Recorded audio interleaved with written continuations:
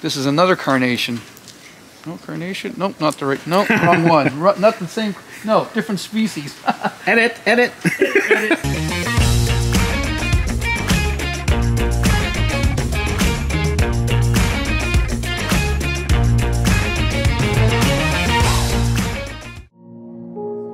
Welcome back to Blue Jay Bonsai.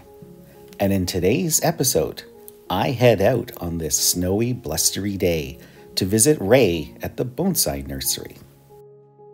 I'm actually going there to meet up with a senior member of the Toronto Bonsai Society, where he'll be doing a repot, wiring, and styling of a tree for an upcoming session, and I'll be recording it to produce a video for the club.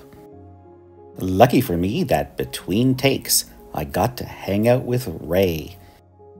And as usual, he was more than willing to share his bonsai knowledge with me. And as always, I really appreciate it. Thanks, Ray. All right, so this is Prunus mume, not hardy outside. So I grow it in the greenhouse. And so it's the first time I've ever had access to the plant because you can't get it. It's very hard to come by. But slowly they're coming along. But these are starting to bud now. And I'm got my fingers crossed to see if I can get them to flower. So if these guys flower this spring, I'm going to hand pollinate them all so I can get some seed, and then I can actually start to produce it from seed. So that's the point of this particular plant. I took some cuttings, we'll see what happens. If they work from semi-hardwood cuttings, then perfect. If not, I'll just do softwood cuttings in June and propagate from that. So they're not hard to propagate. When you got them, they were little seedlings, right? When I got them, they were half-an-inch caliper bare root trees. So did you put that movement into it down there? No, they're grafted. They're grafted at this point. Okay. And I don't know what they're grafted onto. I never asked. I can make a phone call and find out. But they grow incredibly fast. So if you wanted to do some bonsai with this, would you air layer it, or if you can get the cuttings to go? Cuttings. They produce from cuttings really well. But beautiful, beautiful plant. But it's always ever shown when it's dormant and in flower, and after that you never see them again because big leaves they will stay small, but it's always ever displayed in the dormant state with blooms on them. That's when they look their best. Once they're finished, then they go, and then you grow them out and you work on them and you go from there. So it's a Japanese apricot. Prunus ume or mume. Very nice. But they're starting to crack open now. The temperature's here, so the next couple of weeks they're going to be in bloom. Yeah, these are flower buds coming. Oh yeah. This is going to be nice because I'm going to hand pollinate them and we'll go from there. Nice. This is hop hornbeam. This is Australia virginiana, as opposed to our other hornbeam, which is ironwood or Carpinus caroleana. This is native to Ontario. Spectacular bonsai. It has little balls of fruit that hang on it where the seed are, and it looks like hops. That's why they call it hop hornbeam. Oh, but native to Ontario, wonderful plant, hard to get as a seedling, so I brought these in, and it was the only thing I ended up wiring this winter because like 2 months got away from me. But they got the structural wiring on them, and they got big fat buds ready to go, and in about another 2 months or 3 months I'll take the wire off and then let it grow out and then style them again next spring. Nice. These are the larch, I think you were showing me last time. Yep. How old are they? 3-year-old seedlings from seedlings. Nice. They grow really fast. You put some really nice movement into them, I see. Well, the structural wiring was done, and now I'm going to take them, like for instance, something like this. And I'll take this literati form, and the wiring marks are just coming out. By the end of the year, these will all be just little slight marks. So now I got to figure out how I'm styling, where the trunk line's going to be. So now I'm going to start wiring the branches. It's a good time to start now because the buds are just starting to swell, and in some of them they're starting to crack open now. So good time to start working on them. Nice. So the only initial wiring was done along the main trunk line, the structural wiring. Now I'm going to come and start wiring all these branches. I got to figure out what I'm going to do here. Not sure, but that's the next job. And then they're going to get potted up into bigger pots to push out the growth and heal up these scars, and away we go. Yeah, they're looking good, Ray. Well, the wire only came off 5 months ago, and the marks are almost gone. You can just barely see the remnants of the marks. I can barely see it on that one. You know what?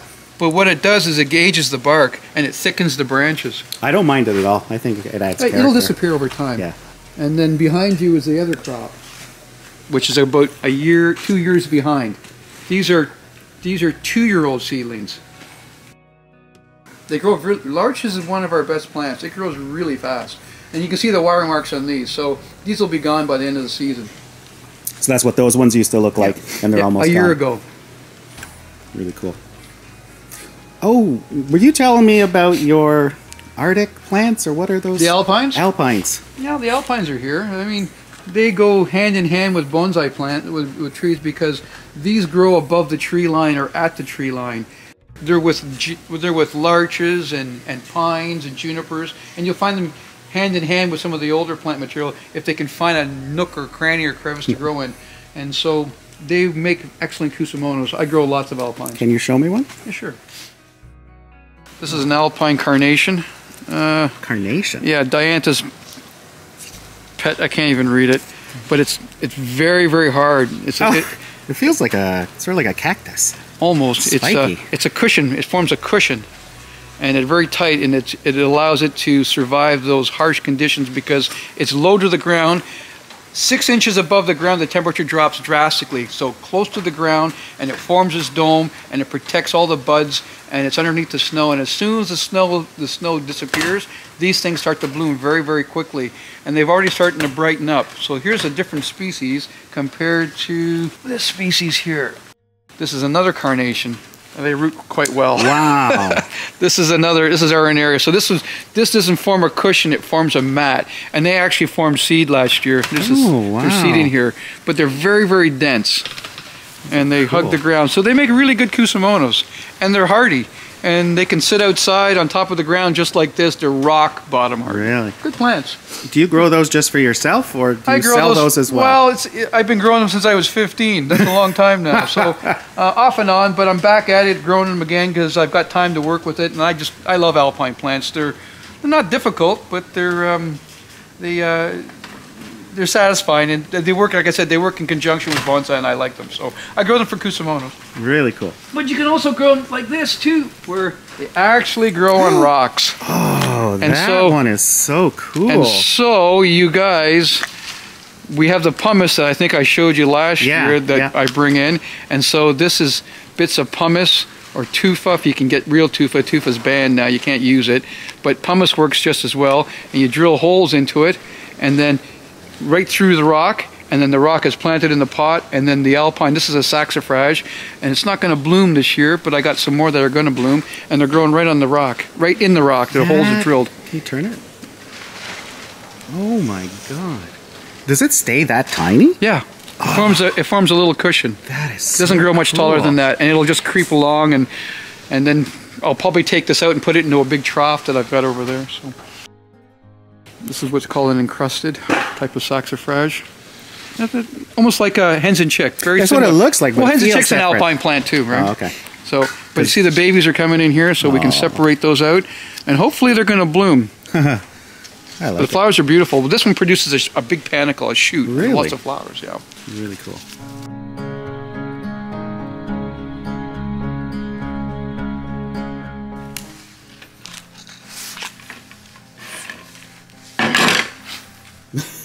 That's it? That's all I can do right now. now. Man, you were so fast, Ray.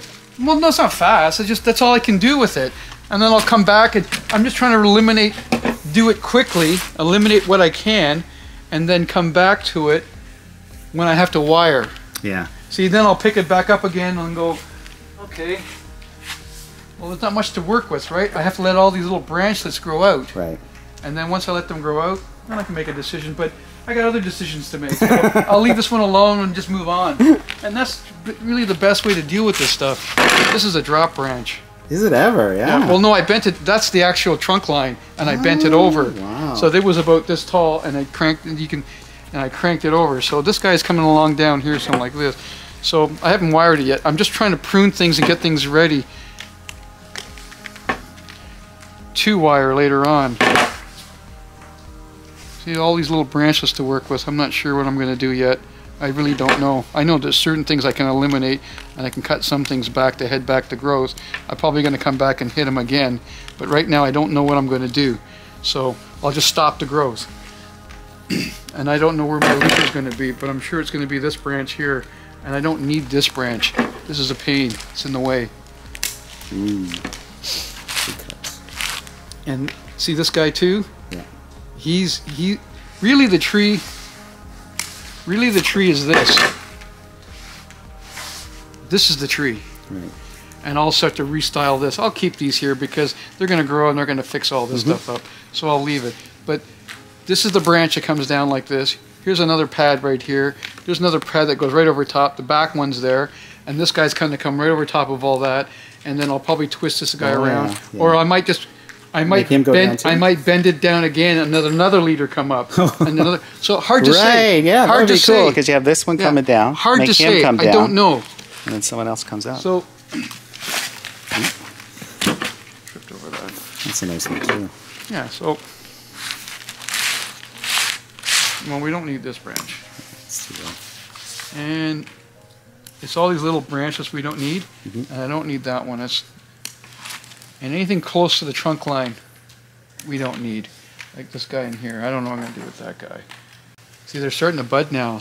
Time's ready, perfect time. That tells me when you see those green buds, you know you got root activity.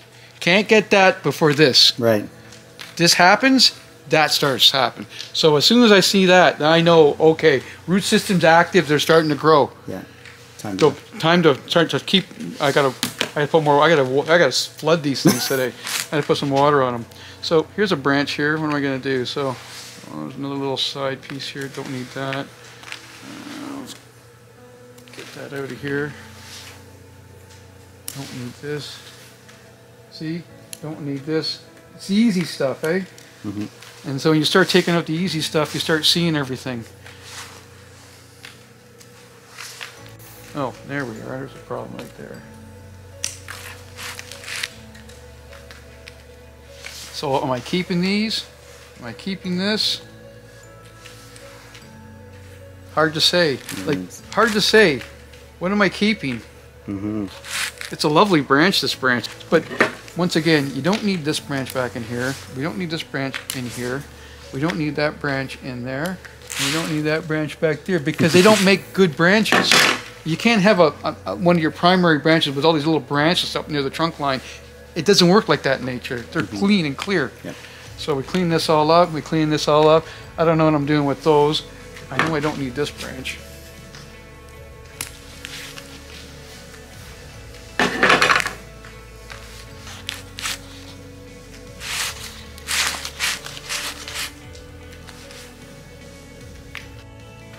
If I don't do this, they'll get away from me then. There's lots of stuff that needs to be pruned. I might not get a chance to wire them all, but they've been pruned. Yeah. And then I'll see what happens later on.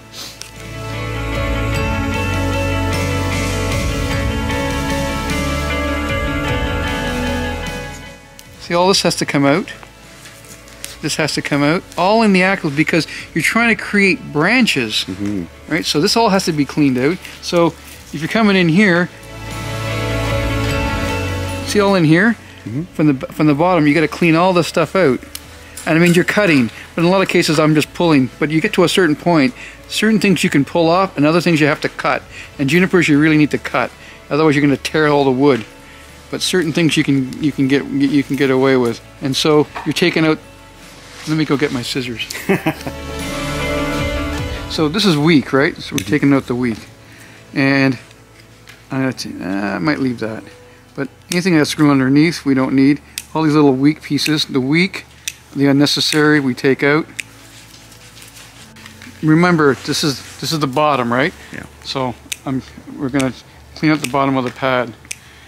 If only you could do it like this in real life. Well, yeah, turn the tree upside down, right? So we don't need this. And all this in here, we don't need all these in the axles. I'm going to open this up a little bit more, but it's dense, so I want to open this up. So now we get the top of it. And there's a conflict there, so we take the weak out, keep the strong branches, take this out, take this out. I don't want that little pad there. And this guy's in here. We take him out. And we're going to take this guy out. Okay, so we've opened up it up. I mean, what you're trying to do is open this all up so you can see where all the branches are. So here's a good example. So we're going to take this out, and now there's a good branch in here. So we're going to clean all this stuff out so I can see branches. I can figure stuff out where I'm going to go with this. And you get to a certain point, you can't pull anymore. You have to cut. And junipers, like I said, you have to really cut. And they'll tell you that. Other artists will tell you that. And then I can open this all up because it's dense. And you're trying to get branches, open it all up, wire all this stuff out. And then you're able to fix all the pads. But that's why junipers are a lot of work, because you got to sit here and clean them all out. And then when you get to the end and you're starting to figure stuff out, then you can sit there and hand pluck and get them all evened out. This you can do. Wow. But junipers are a lot of work if you have to start like this. It takes a couple hours at least to work on one of these trees, just to clean them all up, because you got to clean them all up so you can see where you're going. And you want to open up and you want to get rid of, so you want to get the light in. And then they bud back. The nice thing about them, they bud back all in the axles and all in here. They push out growth tremendously. Now, if you look at these trees, we're going from a large tree and scaling it down. It's a lot of work, and it's hard to bend these. They don't bend so easy. They're going to snap on you. Right. But if you start with the small ones like these guys here, I find it more effective to start small and work up. Going large and coming down, lots of work. I had a great time hanging out with Ray today at the Bonsai Nursery and making the video for the Toronto Club. I didn't pick anything up today, but I'll be back again in spring. And now it's time for Subscribers Picks. If you'd like to see your bonsai or pre-bonsai on the channel, then send us an email with your name, the type of tree, and any other interesting information. Mippy from the Toronto Club sent me this really cool video of a bonsai pot that she made with Wayne at his Artisan Works studio. As well as this video of her boyfriend Dan's amazingly cool boat pot. She wants to see if she can make a tree that looks like a sail to put in it.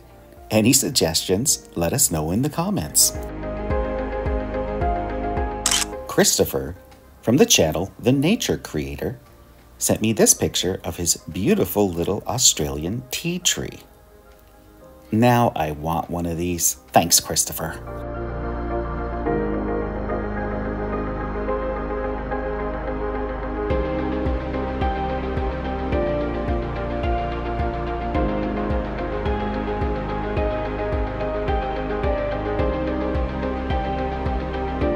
Thanks for watching Blue Jay Bonsai.